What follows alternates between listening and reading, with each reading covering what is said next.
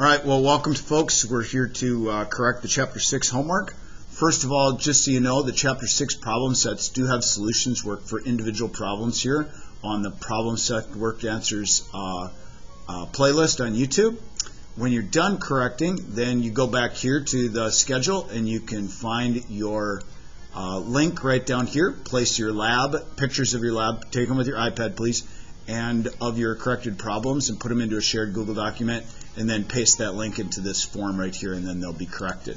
If you're looking ahead, the Chapter 6 quiz is also due later this week, so please take some time and check those out as we go. So let's start with number 17. It says, arrange the following kinds of electromagnetic radiation in order of increasing wavelength: infrared, green light, red light, radio waves, X-rays, and ultraviolet light. So for this, you need an electromagnetic spectrum chart, and obviously you'll have one on the test that looks like this, and then you'll have this one on there as well. So both of these types of charts will be available to you on the test. In your textbook, of course, you have a really nice color one, and what makes these confusing many times is that they're backwards of one another. So this one right here has wavelength increasing from left to right, so the wavelength increases this way, and on this one, wavelength increases the other direction. And so on the test, the one that you'll have on the back here, wavelength gets bigger this way. So I'll stick with this one while I'm answering it, although you can certainly look back at the colorful piece right here. So if we look at the shortest wavelength and go to the longest, the shortest wavelength, they're obviously going to be the X-ray area right here. They even have like little pictures of the wave, and the distance between the wave is the wavelength. And then there's ultraviolet right here. And then if you're looking at the two colored ones, you can see violet has a shorter wavelength than red. And then you get into the infrared, microwave, and then the radio waves down here. So the order would be X-ray, UV, green. Green would be right here, and then red. And then we'd be to, can't remember, this is radar, I think, and then this was radio waves, I believe, at the end is what they have. So take your, radio waves are right there at the end. So take your pen and then make sure that you have this order right here, and then give yourself +1 if you have that. If you don't have that order correct, then please change your order right now, and then you can mark it correct and put +1, and then I'm keeping track of the total number of points right here on this sheet on a tally, and please post up in the chat if I screw that up as we go along. And we'll have a total number of points at the end. Any questions about 17? All right, the next one is number 19, and it says, what is the frequency of radiation that has a wavelength of 10 micrometers, about the size of a bacterium? So there's two ways you can attack this one. The first one is using the electromagnetic spectrum chart, and this is the way to do it if it's a multiple choice question, or if it says an approximate value, because you'll get close using this. And then I'll show the mathematical way as well. So this has a wavelength of 10 micrometers. So 10 micrometers. Remember, micro means 10 to the -6th. So that would be 10 times 10 to the -6th meters. And the reason I went to meters is because meters is on this chart right here. And so then I could find 10 times 10 to the -6th is actually like 1 times 10 to the -5th. And so I could find 1 times 10 to the -5th on this chart right here, drop it down right here, and then I could find the frequency. And the frequency, remember, is the Greek letter nu, and it's somewhere between 10 to the 13th and 10 to the 14th. So I'd approximately put it as something times 10 to the 13th. And if it was a multiple choice question, I'd get pretty close to that. So here's the math portion of how to do it. Nu is equal to C over lambda, which is one of my favorite chem jokes. So you can use this triangle to solve for anything. So you can always say, lambda is equal to C over nu, or you could say C is equal to lambda times nu. But you could also, when you're walking down the hall, ask somebody, what's new? Well, C over lambda is what's new, right? What's new? C over lambda. Okay, so anyway, what's new? Nu is equal to C divided by lambda. So C is 3 times 10 to the 8th meters per second. And then lambda was this number that I had right here, 10 times 10 to the -6 meters. It has to be in meters, so the meters cancel with meters. And lo and behold, what did I get? Something times 10 to the 13th. And then the units on that are per second, because that's the unit for a hertz. Hertz right down here is measured in per second or 1 over seconds, or sometimes you see it as seconds to the negative 1. So put +1 next to that. If you use the electromagnetic spectrum chart and had something times 10 to the negative 10 to the 13th and had no work, that's fine. Just put use spectrum chart. If you did this math, that's great. Please correct the math and give yourself +1 for having that. So 2 points right there. 19, letter B, is a similar question, but this one asks for what is the wavelength of the radiation that has a frequency of 6 times 10 to the 11th, and then per second. So now we're going to solve for lambda. Lambda is equal to c over nu, and so c over nu right here. And then here's c, the speed of light, and then here is the frequency, 5 times 10 to the 14th per second. And then notice how seconds cancel with seconds, because you're actually going to multiply by the inverse right here. And I showed that, meters per second, and then seconds over 1 right here, so they cancel with each other. And then if you do this math, you end up with 5.4 times 10 to the negative 7th. And if you did it on the electromagnetic spectrum chart, then you'd start with 5.5 times 10 to the 14th. So 10 to the 14th is right here, and 5.5 would be like halfway. So, and then you'd go up here to the wavelength, and it looks like it's going to be for meters times 10 to the negative 6th something, and we ended up with halfway there, so 5 times 10 to the negative 7th, which is just a little bit to the side right here, but it's pretty close. For this one, let's make sure that you have the math done. So if you didn't have the math written out yet, please copy my math down right now, and then give yourself a point for showing these units right here. So box these units in and give yourself +1 for showing your work with the units. There is not a point for having the correct answer, but there is a point for boxing in these units, and that'll be an easy thing for me to check, is that you wrote down the units meters per second over 1 over seconds for the hertz and put +1 there, and we're up to 3 possible points. Any questions on 19 so far? Okay, letter C, would the radiation in part A or B be visible to the human eye? So here's one in an EM spectrum chart, becomes really handy.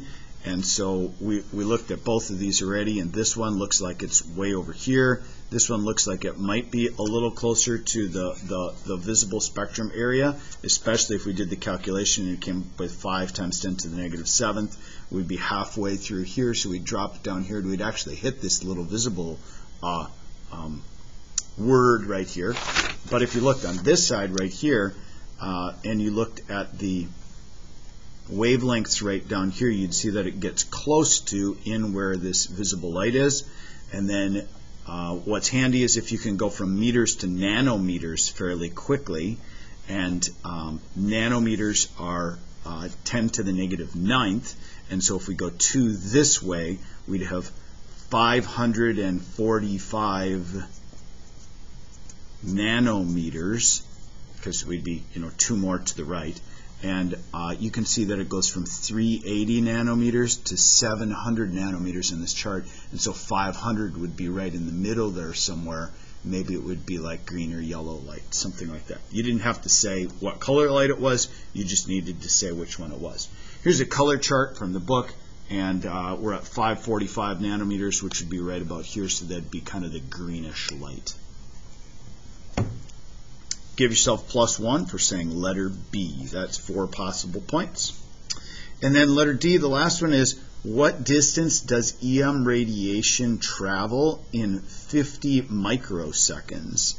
So we know that all electromagnetic radiation travels at the speed of light, 3 times 10 to the 8th meters per second. And if that's the speed, then we could multiply by the time, and the seconds would cancel with the seconds, but we need to get our seconds not as microseconds, but as real seconds, and we remember that micro is 10 to the negative 6th, so actually it's 50 times 10 to the negative 6 seconds. Notice how the seconds would cancel with the seconds right here, and you end up with 150 times 10 to the second. I just did that part in my head. or if you convert that to just regular scientific notation, 1.5 times 10 to the 4th meters. So on this part, you get 1 point for showing this work that's in parentheses right there. So we're up to 5 total points. Any questions about 19 about, this should say distance right here, not a c, but distance is equal to the speed times the time. Okay, we're up to 5 points. We're done with number 19. I'm going to move this one off unless there's other questions. All right, then we're going on to the next problem, which I believe is number 21. Number 21 says a laser pointer emits light at 650 nanometers. What is the frequency of this radiation? And then using figure 6.4, which is this one right here, this colored one, what color is the light? So let's answer that part first, because we can just look on here and we can find nanometers right here at the bottom, and you can find 650 right here. And so you can see that 650 is going to be red light. And so you should say that it's going to be a red colored laser pointer. On the test, if you have to do something like that, you'll have to look on here, and you can see that 650, here's 700, and then here is 380. So 650 would probably be somewhere in here, and so if you said red or orangish, you would be absolutely fine, because obviously this is in black and white, and you're not going to have a color one on the test. Okay, the question before that is, what is the frequency of this radiation? And so frequency, or nu, is equal to c over lambda, because what's nu? C over lambda. Okay, so take your c, which is 3 times 10 to the 8th meters per second, and then divide that by the wavelength, but it has to be in meters.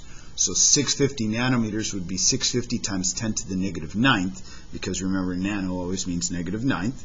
Then your meters cancel with your meters, and you end up with 4.6 times 10 to the 14th per second, or seconds to the negative 1. For this problem, you earn points for having the units of frequency be either 1 over seconds or seconds to the negative 1. So then I know that you know that those units mean the same thing as Hz. A hertz is a 1 over second or a per second. And they can be written any one of those 3 ways, and they mean the same thing. So we're up to 6 possible points. Any questions about 21? All right, the next one then, this one is a long one. This one is number 25. Calculate the energy of a photon of electromagnetic radiation whose frequency is, and then it says calculate the energy of a photon, and then what is the wavelength of radiation of photons. So several different equations in this one, and I'm going to do it all the math way right here, although I will show you one time how you could use the electromagnetic spectrum chart to answer some of the questions on it as well. And if you want more details on this one of how to use the EM spectrum chart, I'd really encourage you to take a look at problem number 25 on here. And you can see it took me 6 minutes to work that problem and explain it and use the EM spectrum chart. So hop on YouTube after this if you want to see a little bit more of number 25 as well. But let's do the math part of it. First of all, calculate the energy of a photon. So the energy of a photon is equal to h, which is known as Planck's constant, times nu, which is the frequency.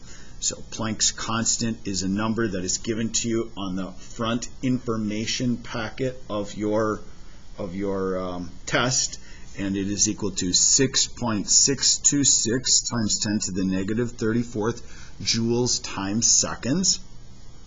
And then the frequency was 2.9 times 10 to the 14th, and the units on that are 1 over seconds, or per second.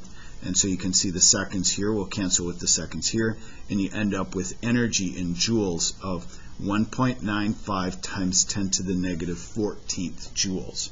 Now you could do this on the EM spectrum chart, and that's what I'm encouraging you to watch on your own. But 3 times 10 to the 14th, just really quick, would be right about here. And then you could drop down here and you could get the energy, which looks like it would be about 10 to the negative 19th or so. and look, we got something times 10 to the negative 19th, so you can chuck your answer really quick. Or if it just says approximate, you'd be just fine. For this one, there is 1 point for the correct answer with units. 7 possible points. Am I doing okay on the number of points? I should have put somebody in charge of that, but hopefully you got. Hopefully I'm right on set 7 points. Post up if I'm not. All right, letter B then says calculate the energy of a photon of radiation whose wavelength is 413 nanometers.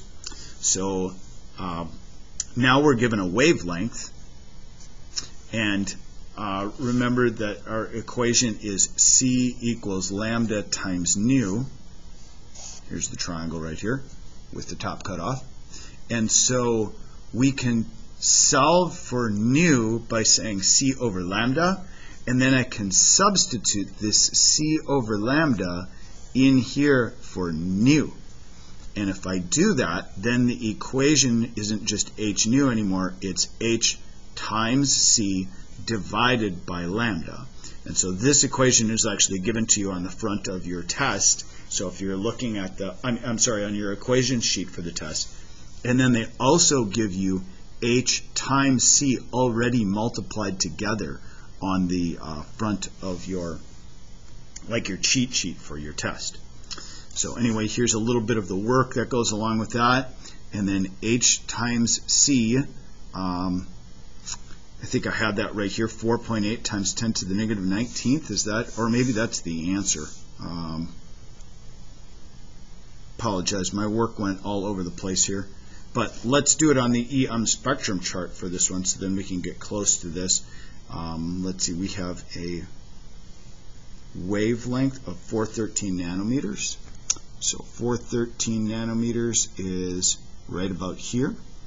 And then if we want to drop down and see our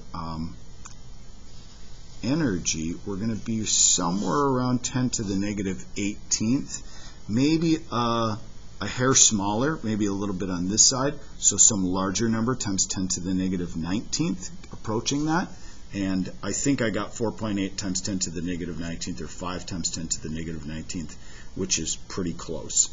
Let's just give 1 point for this problem, this part B, for writing out this equation. Just having this E equals HC divided by lambda.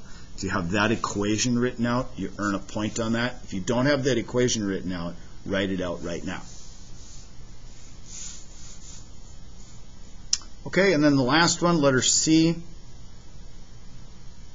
This one says, what wavelength of radiation has photons of energy 6 times 10 to the negative 19th?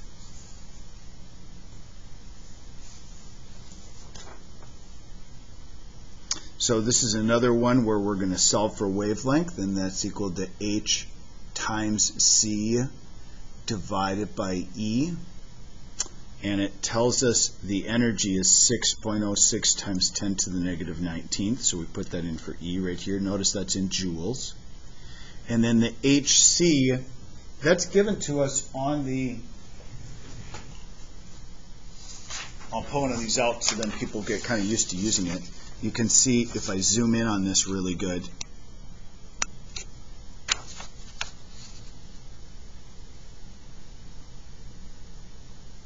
Here's H times C, 1.9865 times 10 to the negative 24th. So that's already done for you, so then you don't have to multiply those two together. And then here's E equals HC divided by lambda. Here it's solved for lambda equals HC divided by E. So both those equations are given to you, so you don't have to worry about manipulating those on the test. And those are right on the front page of the data for exam 3 for you. And you'll get a fresh sheet like this. So anyway, we put HC in there, put E in there, and then I think you end up with 3.28 times 10 to the negative 7th meters. And it doesn't say that the wavelength has to be in meters or nanometers, but this is what it would be converted to in nanometers. So let's give 1 point for the answer on this in either meters or nanometers. Either way, that'll give you 4 we're up to 9 points total, and we're done with number 26. Any questions on that one?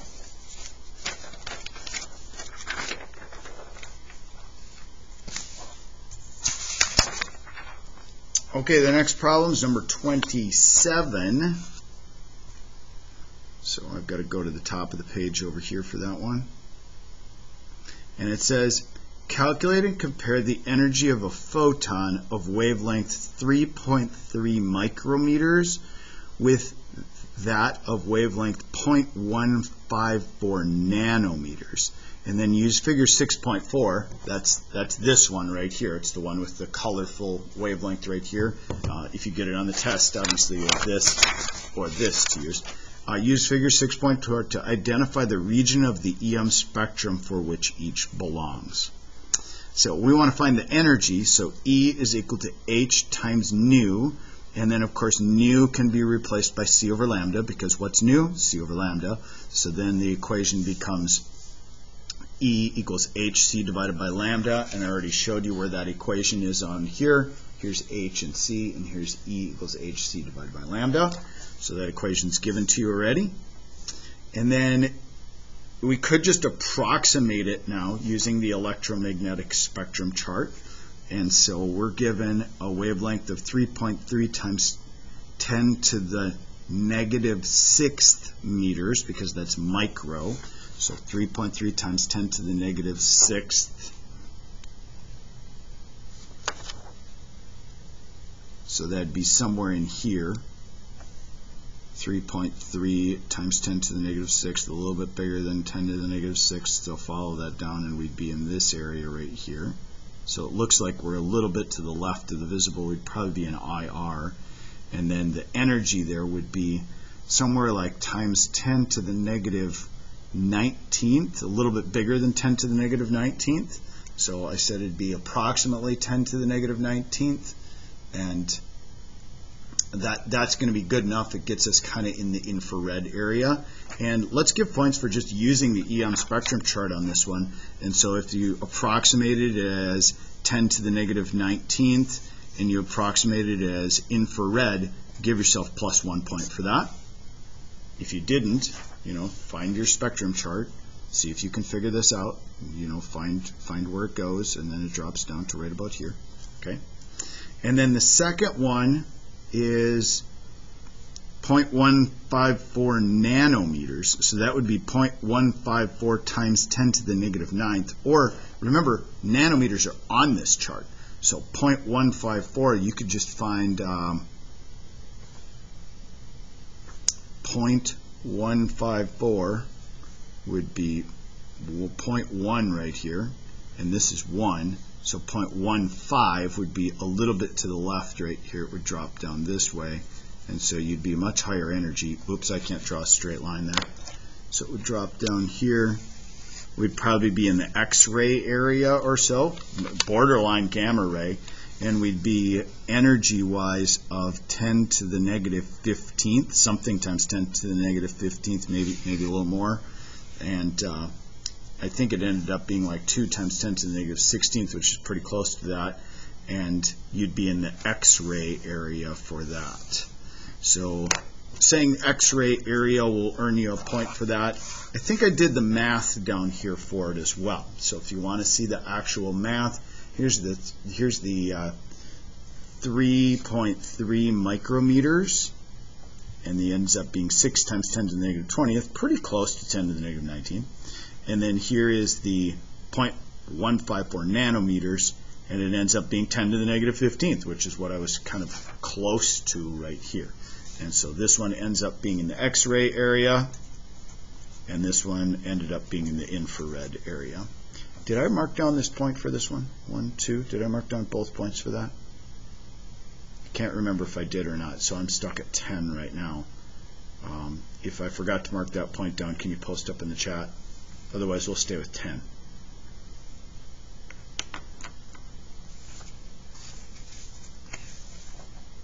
It's 11 now. Okay, put one more on there. All right, we're on to the next problem. The next problem is 67. So going forward here, we now get into some application of all this wavelength stuff. And since electrons act as waves and particles at the same time, we jump right in and we talk about electrons. So in number 67, it asks, for the given values of the principal quantum number n, how do the energies S, P, D, and F subshells vary for hydrogen and for a many electron atom? So first of all,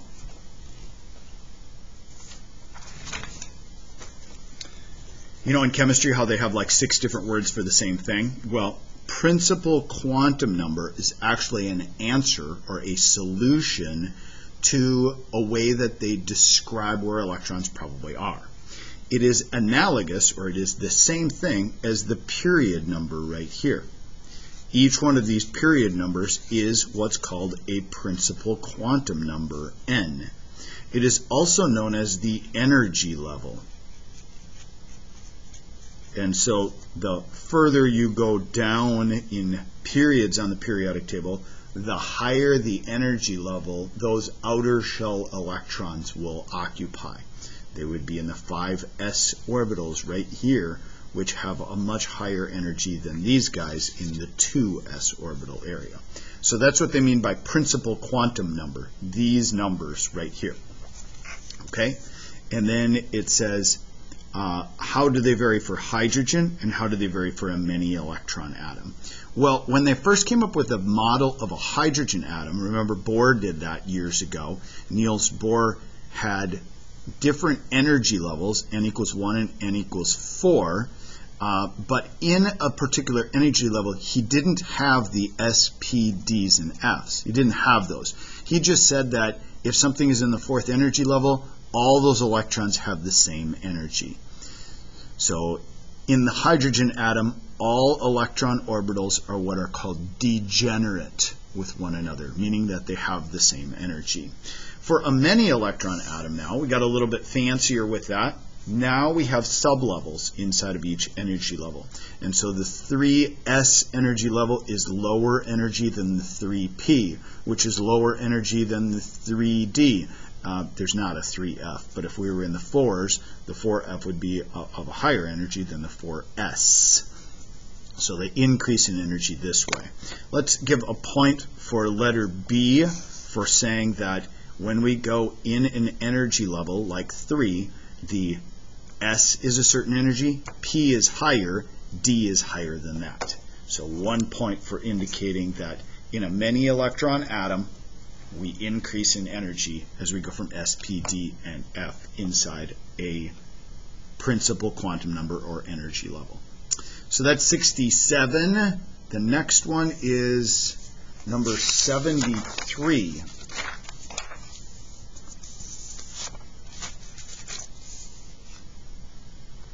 Number 73 says, what are valence electrons? Well, valence electrons are the outermost shell electrons in any atom. They're the ones used in bonding, and they are the S and the P sublevel electrons in a particular energy level or principal quantum number level.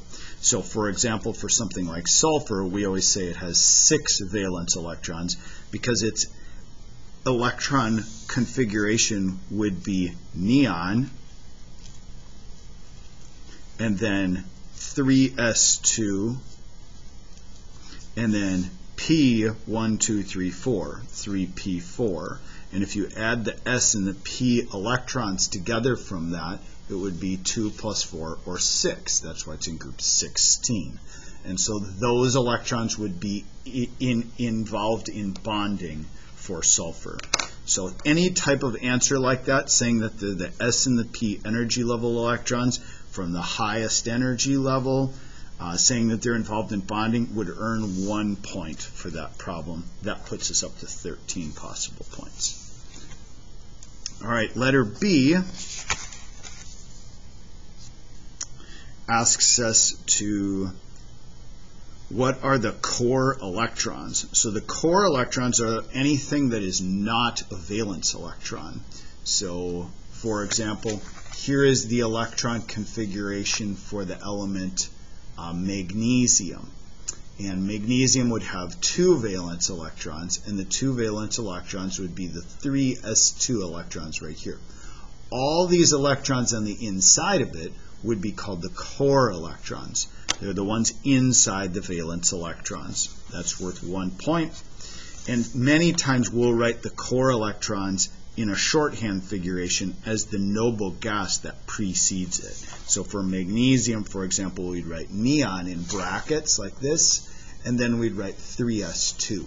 These would be the core electrons right there. So 1 point for that. I think I put the point down for that already. Letter C says, what does each box in an orbital diagram represent? So if we were doing an orbital diagram of an element, we would write 2s, and then we'd put 1 arrow for an up spin and 1 arrow going for a down spin. And this box, or this line, represents an orbital. It represents an orbital. And the orbital would be spherical shaped if it's an S. If it's P, it would be a dumbbell shaped one. If it was a D, it would be one of those of the 5 that is kind of a flower shaped one. But each one of those lines or boxes represents an orbital. And if you forgot what an orbital is, here's a picture of what the S orbitals look like. We don't draw a sphere, we just draw a line or a box right here and put 1 arrow and another arrow going the other direction. This is what the P orbitals look like. Remember, they look like dumbbells, and there's 3 different ones in 3 different orientations, the X, the Y, and the Z orientation. And then this is what the D orbitals look like right here. And if you want a picture of the F orbitals, I think I posted those in the bottom of the, I know I emailed them to you, and then I posted them in the bottom right down here where, yeah, here are the F orbitals, and there's 7 different ones of those. And then here's all of them right here. Here's the F's, the D's, the P's, and the S's. That's in your schedule for chapter 5 and 6. Also emailed to every single one of you. So let's see, did we do a point for saying that it's an orbital? I don't think we did, so let's put +1 for saying that the box or the line indicates an orbital. And then, is there a letter D for that? 73? What quantity is represented by the half arrows in an orbital diagram?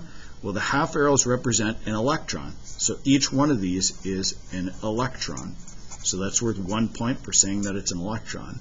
And you put 1 arrow going up for what's called an upspin quantum number, and 1 for going down for a downspin quantum number. Usually they say +1/2 and -1/2.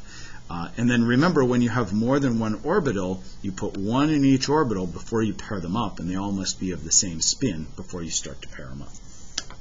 All right, that's 73. Any questions on that one? All right, next we're on to 75. 75 says, write the condensed electron configuration for the following atoms using the appropriate noble gas core configuration abbreviations. So the first one we have is cesium. And so cesium is right down here. And so the noble gas preceding that is xenon. So we'd write xenon in brackets, and those would be the core electrons. And then we'd have 6s1. And if we were writing the orbital notation, we'd put 1 line or 1 box right there, and we'd put 1 arrow going 1 direction. And so it'd be xenon 6s1. Letter B, we're not going to count a point for that one right now. Letter B is nickel. So nickel preceding it would be the noble gas argon.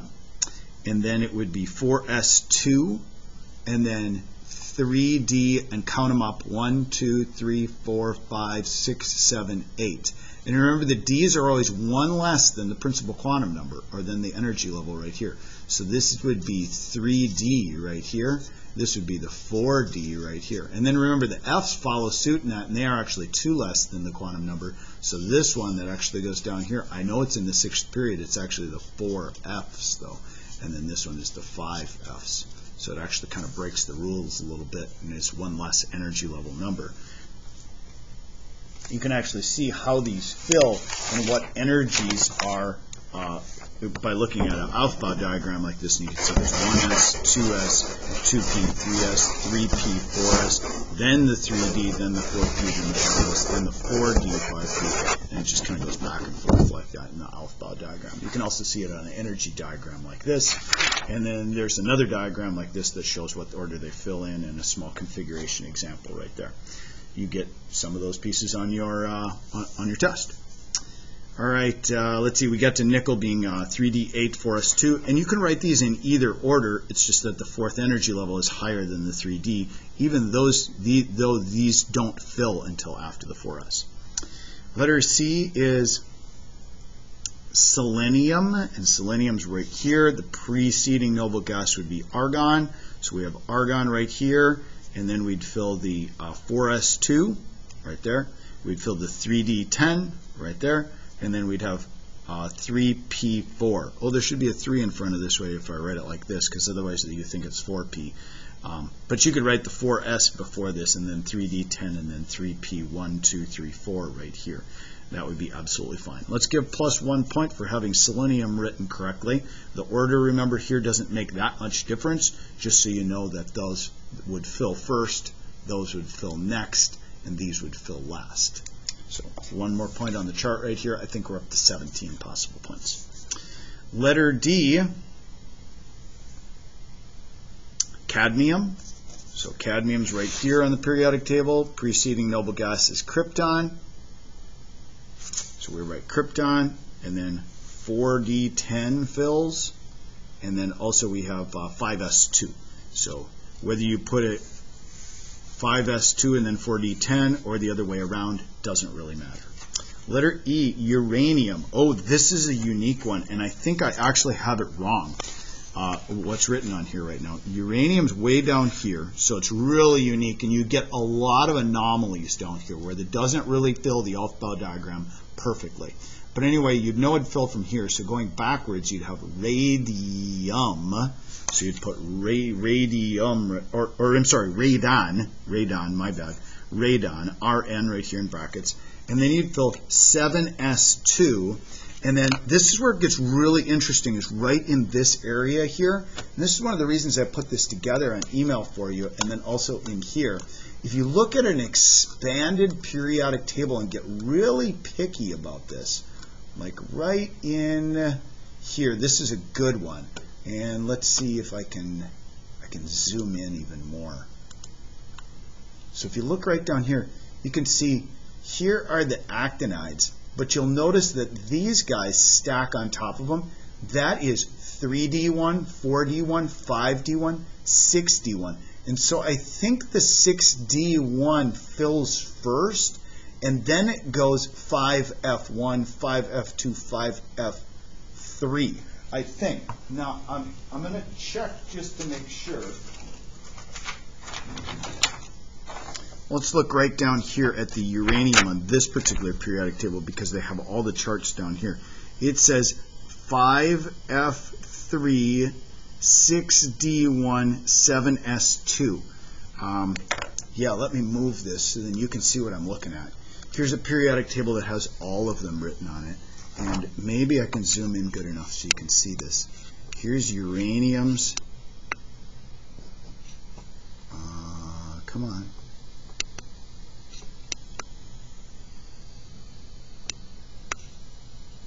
The fun of WebEx. Come on. There. Oh, I had it. There it is. Radon. And then 5F3, 6D1, 7S2. So you can see it. Those D's actually do fill first, and you can see there's the 6D right there. This one's really anomaly. This is the 6D right here. Look at this one, misses the 6D. This one misses the 6D. So, you know, there's a lot of anomalies down there, and do you have to memorize those? Please don't. Please don't. Just know that there are going to be some anomalies down here, and there's going to be some strangeness going on those. And then to get it right on here, it actually would be 7S2, then there'd be a 6D1, and then there'd be a 5F3 on there. Now, will you get one that difficult on the test? No, no, no, no. If you did, both would be allowed because you'd be following the alphabet diagram correctly and you wouldn't be expected to know that. But Let's give a point for that just to see if people were paying attention. And then you actually had 7s2, 6d1, 5f3, plus 1 right there for having the correct one. You could obviously look that up in a textbook or you could Google it as well, but there's no need to memorize that. Just know how the pattern actually works. Last one here for 75 is lead. Lead right here, down here, element 82, should have 82 electrons. Xenon is the preceding noble gas. Then it would go 6s2, 4f14, and then we'd have 3d10, and then we'd have 6p12, 6p2. So here's the 6s2, 4f14, 5d10, 6p2. That one, let's also make worth a point because that one could be fair game on a test, something like that. That gets us up to 19 points. Any questions on 75 and the electron configurations?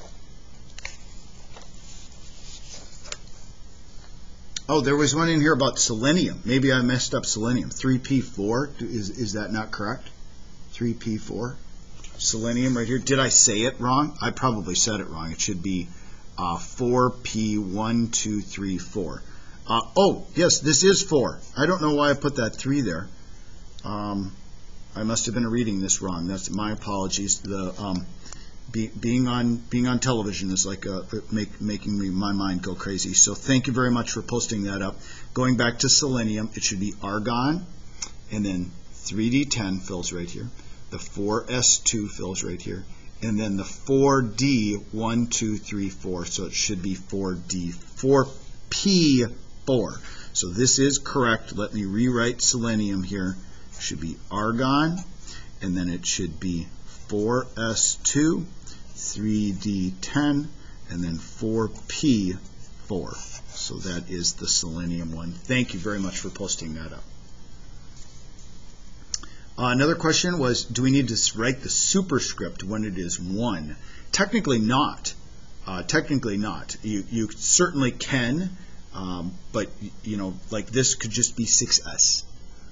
You'll see periodic tables write it both ways. And so some people might say that you have to, some people will say that you don't have to.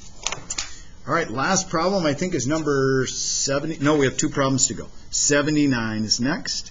This one says, what is wrong with the following electron configurations for atoms in their ground states? So if you look at this one, it goes 1s2, 2s2, 3s1. Well, that's not how it fills. It goes 1s2, 2s2, 2p6. Well, you skipped the p's right here. So the problem is that they skipped the 2p sublevel. Saying that they skipped the 2p is worth 1 point. That gets you the point on 79A. 79B, this one right here, neon, well, neon is already in the second energy level right here. And so this would be the 3s and the 3p. Well, it says 2s and 2p. So it is definitely not the 2s and the 2p. And then the last one, a 79C, neon, and then 3s2, 3d5. Well, that's not the order that it fills. Remember, if you're neon here, it goes 3s2, then it goes 3p6, then it goes 4s2, then the 3ds come into play. So they're like way ahead of themselves on that one by having any 3ds in there before you filled any of the 3p's or any of the 4s's. So out of order for that one. Last one, 102. Let's see, did I put a point down for skipping the 2p right here? Did I mark it down on here already? I can't remember if I did or not. Are we at 20 or 21 points? I'm going to stay with 20, unless I hear something else. Last one, number 102. Using the periodic table as a guide, write the condensed electron configuration and determine the number of paired and unpaired electrons for the ground state. Oh, it just says unpaired electrons for the ground state. So, first one is bromine. And so bromine is right here on the periodic table. The preceding noble gas would be argon. So we'd put argon in brackets, and then we'd go 4s2, 3d10, and then we'd go 4p1, 2, 3, 4, 5. So here is the orbital notation for it. 4s2, 3d10, 1, 2, 3, 4, 5. Remember, it goes one electron in each orbital before they pair up. We have one unpaired electron on there. So one unpaired electron for letter A is just this electron that has, in this case, an up spin. It could have a down spin. It wouldn't matter as long as it's paired up with all the other ones in here. And one unpaired electron for letter A of 102 earns you 1 point. Now we're up to 21 points.